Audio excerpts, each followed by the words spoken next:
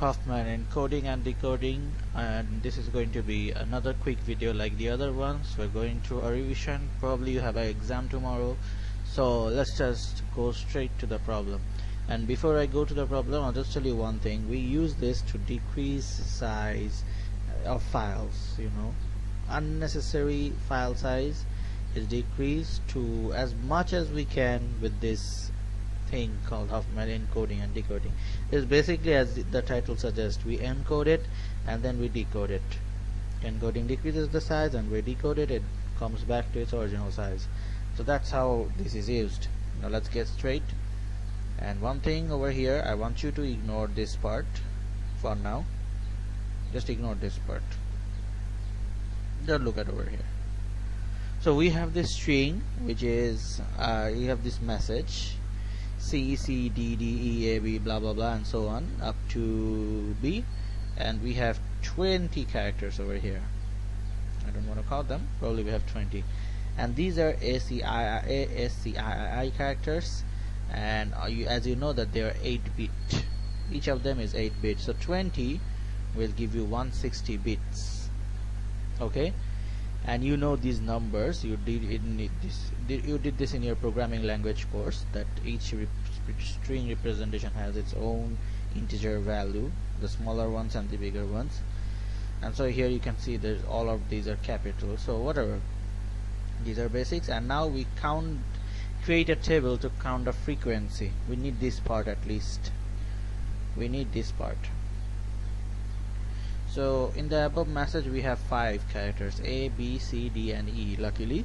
So we count them and we find that we have A 3 times, 1 here, 1 here and 1 here.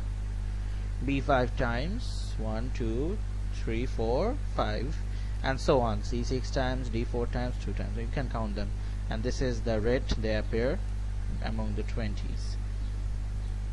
Okay, so now how do we use this table? Let's go to the sorry about that, sometimes I just have this, or I don't know what to call it, whatever. So we sort it out first in ascending order, so from low to high. So E has the lowest frequency, it's 2. Don't look below. A has a frequency of 3, 4, 5 and 6. Now we are going to draw an optimized pattern from this. How do we do that? 2 and A, we join them, so you have 2 over here and you have 3 over here. That gives you 5. Again we join these 2, that gives you 11. That's a pretty big number. So 5 plus 4 is 9. That's small. Why not?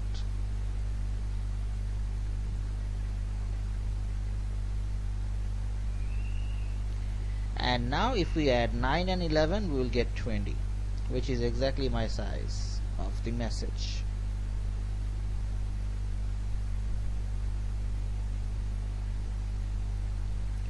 Forget this, we have this one. So now on the left side we will put 0. So 0, 0 and 0 over here, and then the 0 over here again. And on the right side we'll put a 1, 1, 1, 1. 4 zeros and 4 ones. And now you can ignore this and look at here in this understandable figure. 0 on left, 1 on right. And please keep in mind that we will use the same thing to decode the message. We need to learn how to decode too. So I'll show you that, but first let's deal with encoding. So now we generate the code. So how do we generate the code? I'll show you. Suppose we want to generate the code for E. Okay, so we start from above, 0, and then we go to left, 0, 0. So 3 zeros. This is the path for E. This is E. So 0, 0 and 0. We want to do it for A. Start from here, 0, okay, 0 again, but 1 again. So 0, 0, 1. This is the path for A.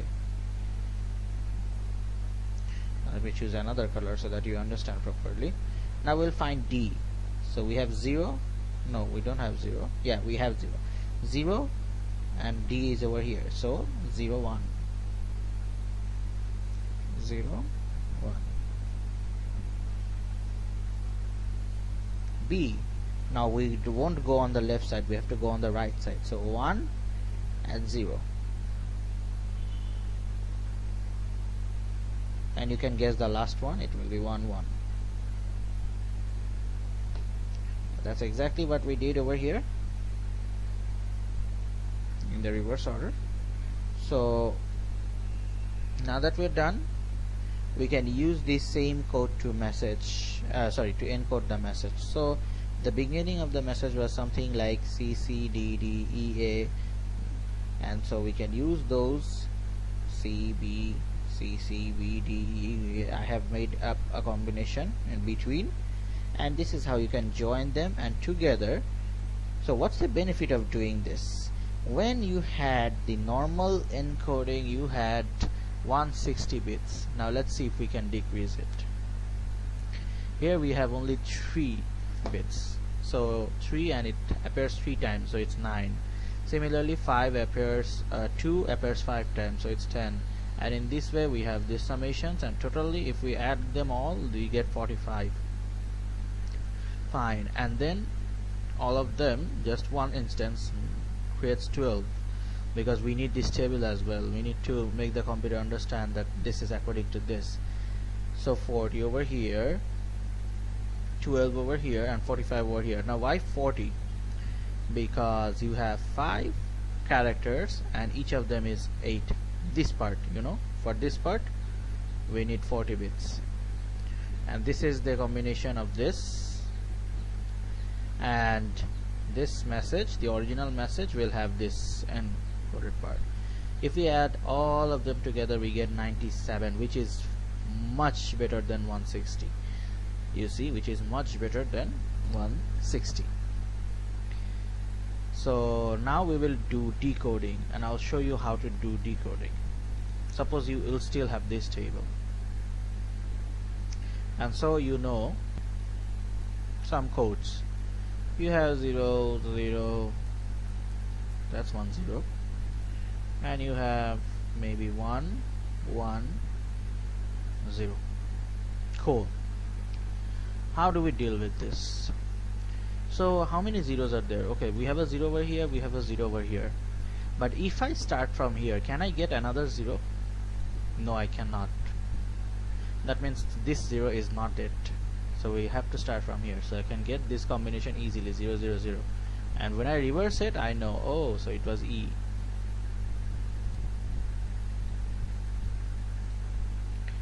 And then you have 1, 1, 0. So there are 3, 1. But if I start from here, I get a 0. If I start from here, I also get a 0. So I cannot start from these two. I have to start from here, and then only then I will end up getting, sorry, not 1, 1, 0, 1, 1 only. 1, 1, 0 doesn't exist. So 1, 1. Yeah, that's how I know that this is the only combination that is possible. And then I can figure out, oh, so it's C. This is how we will decode the same thing.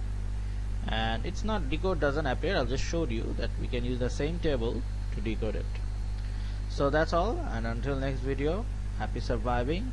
Hope you benefited, at least even if 1%. Happy surviving.